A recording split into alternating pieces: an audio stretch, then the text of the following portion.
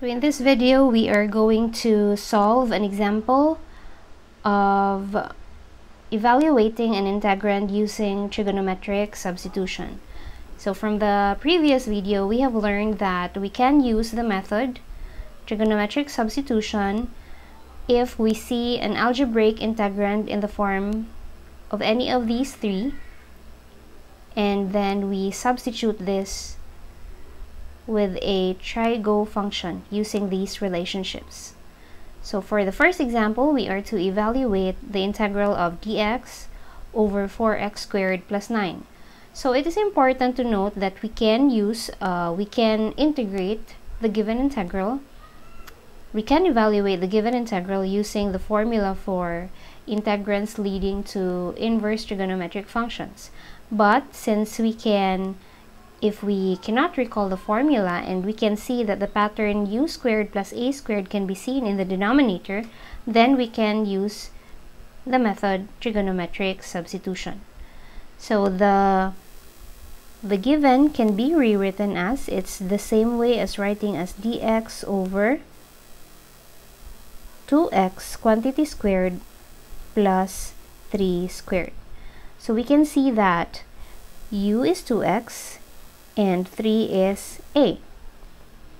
So because the pattern is u squared plus a squared, it's u squared plus a squared. So we let, what is our u? U is 2x. So we let 2x equals a tangent theta. So that's 3 tangent theta. And then we find the differential. 2 dx equals 3 secant squared theta d theta. So dx equals 3 halves secant squared theta d theta. Take note that we have to replace all x's in the given. We have to express them all in terms of theta. So we now have the replacement for dx.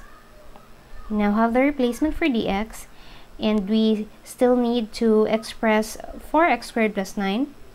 So this 4x squared plus 9 is equal to, so based on our shortcut, we derived this from the previous video, that's a squared secant squared theta. So a is 3, so we raise that to the power of 2, that will give us 9. So this is 9 secant squared theta. So there we are also going to use this to replace in our given. So we can now rewrite our given as, what's dx? Dx is 3 halves secant squared theta d theta, and the denominator 4x squared plus 9 is 9 secant squared theta.